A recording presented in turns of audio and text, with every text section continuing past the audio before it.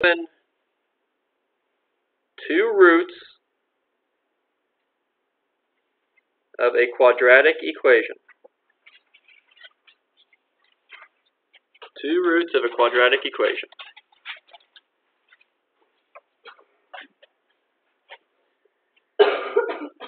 And we're going to say those two roots are P and Q.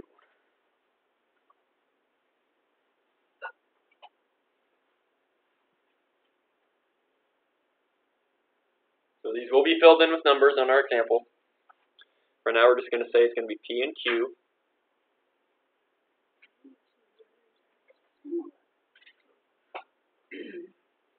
Because they're both roots. Roots are similar.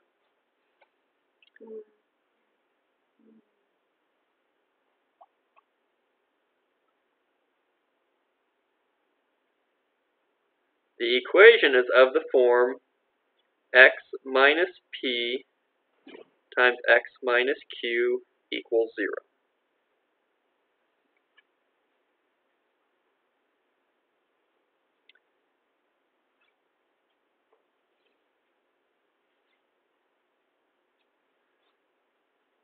Okay, so x minus p times x minus q.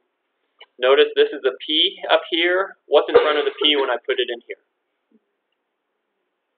Okay, notice it's x minus whatever that number is. So if that number is negative, it's going to become x minus a negative, which will be plus.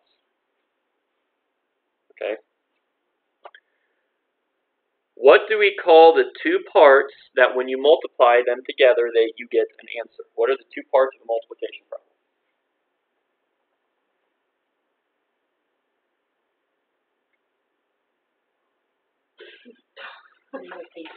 Yep.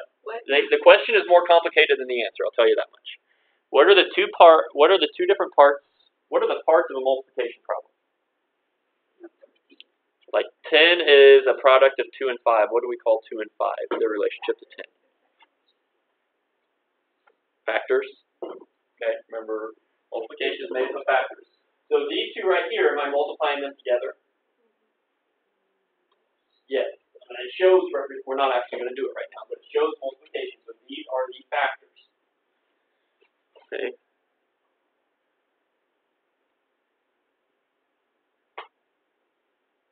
So these are the factors of the quadratic. This is an important part throughout the rest of your algebra career. Okay, whether that's just stopping at college algebra and getting that done, or going on to other classes. Those are the factors.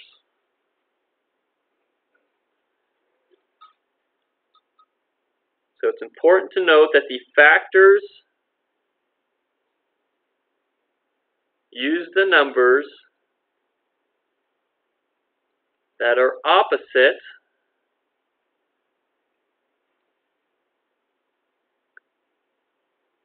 of the roots. Roots, zeros, x-intercept, solutions. We're going to use the numbers that are opposite. There we go. Opposite of the roots.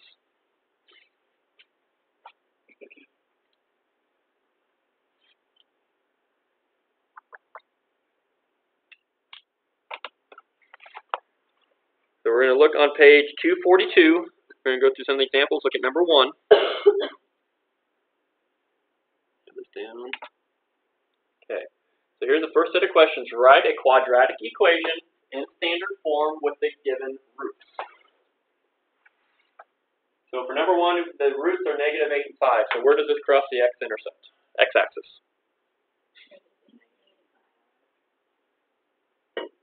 Well, negative 8 and positive 5. Negative 8 and positive. You said negative 5. Okay. So these are our roots, our x-intercepts, our solutions. So if negative 8 is one of the given roots, notice it has to be of the form x minus p. So when we have number 1 and our roots are going to be negative 8 and 5, that means our equation is going to be x minus a negative 8 times x minus 5 equals 0. Let me get that so you can see it.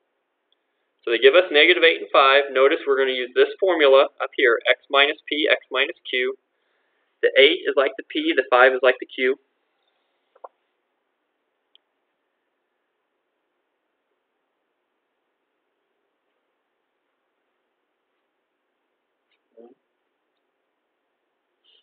So do you see where these numbers came from?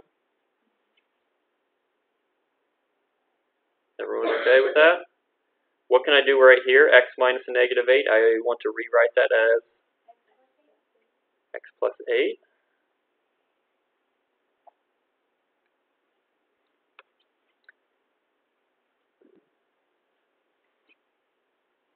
So we need to write it in standard form. Standard form is when it's all multiplied out. Okay, so now we're going to review multiplying two binomials. And this is the FOIL process, if you remember that, which is basically a double distribution. It's a double distribution. So it's a double, you have two parentheses, you have two things in the first parenthesis.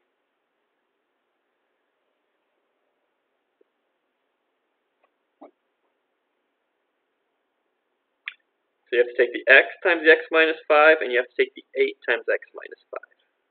That's going to equal 0. Equal 0 is just because they said it has to be an equation. They want an equation. So you have to have an equal sign for it to be an equation.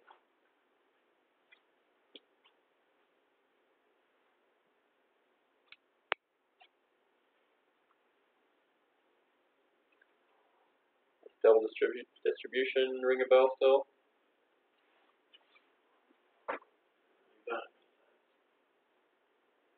So what's x? What's x times x right here? X squared. X times negative 5. Someone else? 5x. Someone else? 8 times x. Someone else? 8 times negative 5. Negative 4. You get x squared minus 5x plus 8x minus 40 equals 0.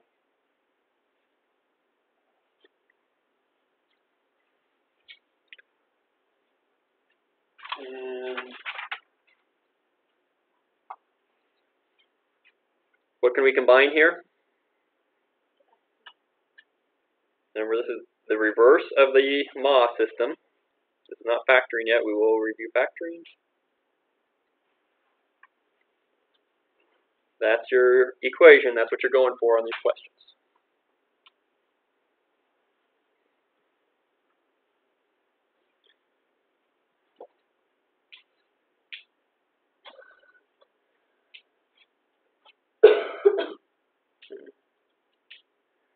Okay, what if your roots are 7 and negative 1?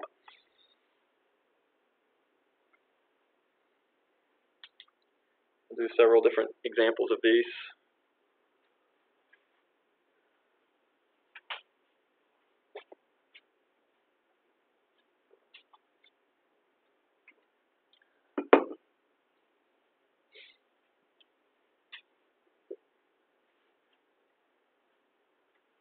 So plug them into your parentheses. So you need the two roots.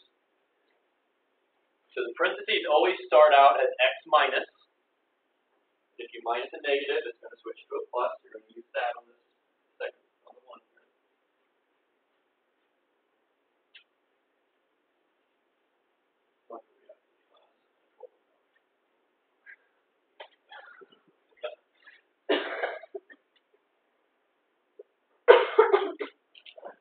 Equals 0. You do need that equals 0.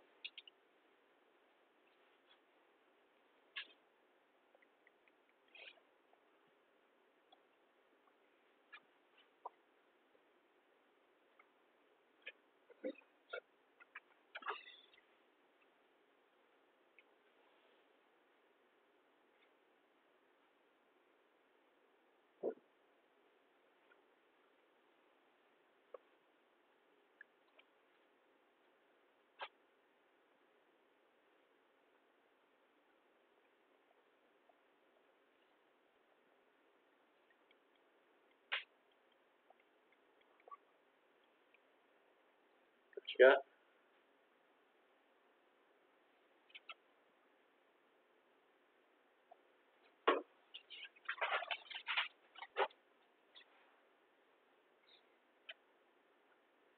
You okay? What?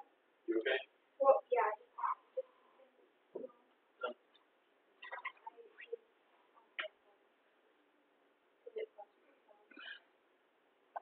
Well, it should be this times this parentheses minus 7 times this parentheses. So both these parentheses should be x plus 1. It's not x times itself. It's x times minus 7 times the same.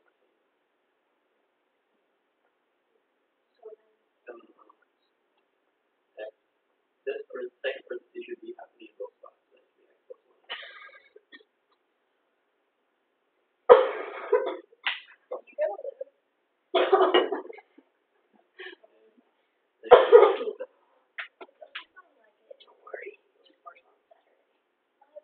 So you see how these two come from the first one? This is just the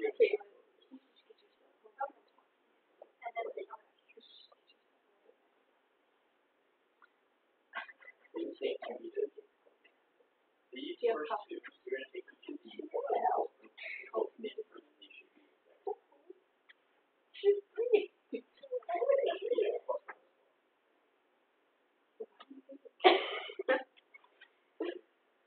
so now part 1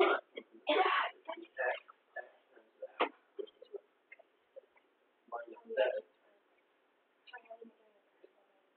That should change. Your last one you're going to use.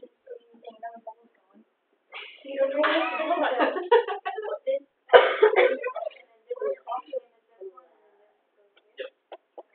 So let's make it 7.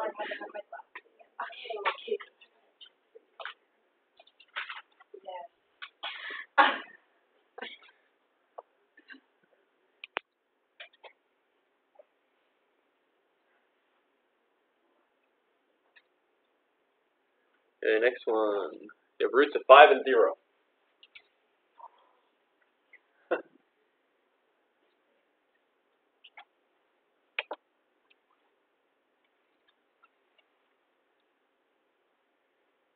And we'll do some with fractions. Show you how to cheat the system with it. What's cheating? How do you like that?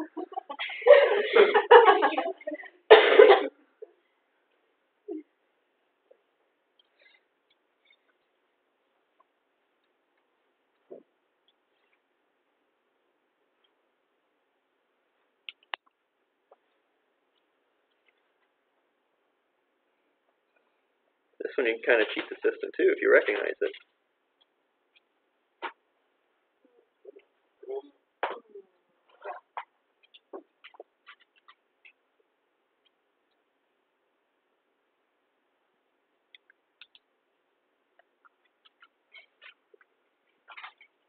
Oh, I've got one more trick to show you before we do the fraction.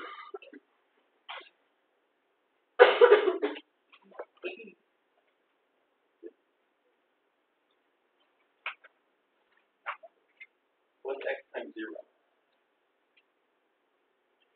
Nothing, right? So that should not be there. 0. That's not nothing.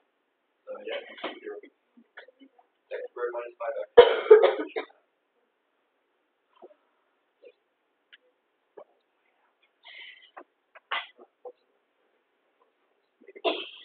Get it? Alright. My college professor said 0's not nothing. He made sure we knew that. 0 is a number. 0 is 0. What if they just give you this? The root is, what number? 3.